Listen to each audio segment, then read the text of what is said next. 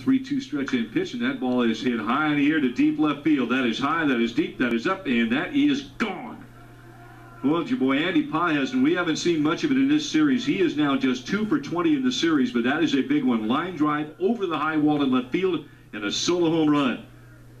Boy, kid has got some pop, and he puts Tulsa up 1-0 with his 12th home run of the year. Andy Pages. Number 24, RBI for Andy is his 41st of the season, so the Drillers get on the board.